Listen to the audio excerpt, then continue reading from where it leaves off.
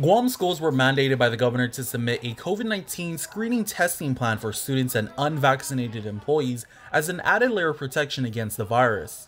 The last day to turn in their plan of action to the Department of Public Health and Social Services was October 1st. DPHSS Public Information Officer Janela Carrera said in a KUAM News interview that some schools have begun swabbing students for COVID. I think there are already some schools that have met the minimum requirements for the screening testing plan and have already moved forward or are moving forward with the screening testing plan. I don't know exactly which schools they are.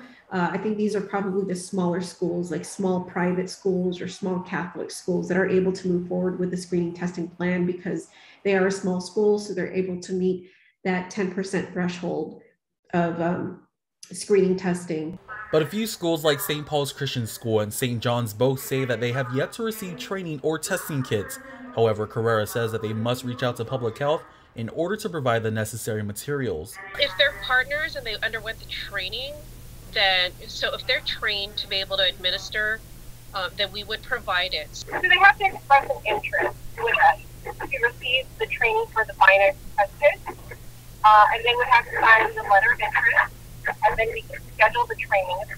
It's actually not that difficult. The schools who began testing students and unvaccinated employees met the minimum requirements, which are testing 10% of the student population and must conduct it bi-weekly. Carrera adds that they are still in the process of approving testing plans. She also confirmed that the department has received all schools' COVID screening testing plans, which are still undergoing review. According to Carrera, schools have 90 days from October 1st to comply with the executive order. As we reported, the Guam Department of Education's first phase of the plan was approved, which dealt with unvaccinated employees. As for testing GDOE students, the department intends to present their plan of action before implementation. Reporting for Guam's News Network, Aguon.